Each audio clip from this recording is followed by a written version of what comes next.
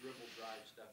Is that Uh, defensive breakdown? Is there something that's got to be corrected there? too many breakdowns in both games, in the Drake game and the Bradley game. Remember the end of the Bradley game, Brown got behind two screens and made threes, but he also drove it and got two really important layups for him down the stretch of that basketball game. And in the Drake game, we didn't provide enough resistance.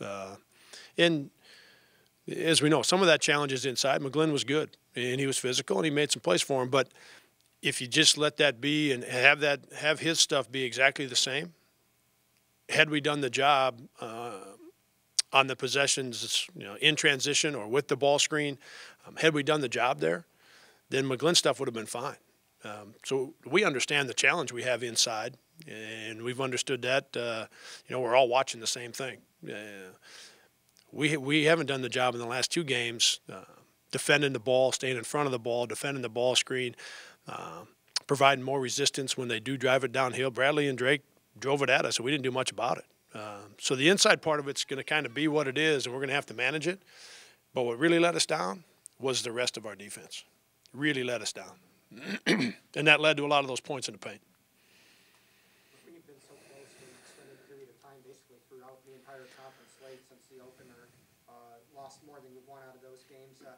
What do you see as that next key to kind of turning more of those into wins? Up until the last two, Nick, it really was about executing some things at both ends late in the game, because we had, for the most part, we weren't making too many mistakes, ones that really jump out at you.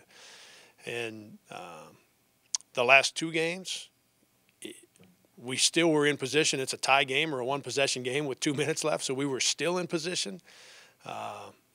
But the things that we've been talking about today, that's what there's some frustration in that from my standpoint as a head coach, that 2 games in a row after playing hard and playing pretty well, that we didn't take care of multiple possessions at both ends. And we're still in a tie game with a minute and a half to go. So we almost have 2 different things going. Prior to the last 2, it's some execution stuff, making sure that we've got the right things for our guys down the stretch offensively so we can get what we need in that possession, coming up with the right defense, and whether our players individually or as a group or us, giving them the way we're going to double the post like that. We got to be on top of it down the stretch. We've got to execute better down the stretch. And that really felt like where we were at until the last 2. The last 2, we needed to play better in the first 38 minutes. Even though the game was tied with 2 to go in the last 2 with Drake and Bradley, we had so many opportunities just to do our job in the first 38 minutes. And so we got to get back to there. And I know it's maybe just 2 games and it's 4 days. I get that, but man, oh man, that the first 38 minutes really hurt us. Too many chances that we gave away in the first 38 minutes against Bradley and Drake. And saying that, both teams played good.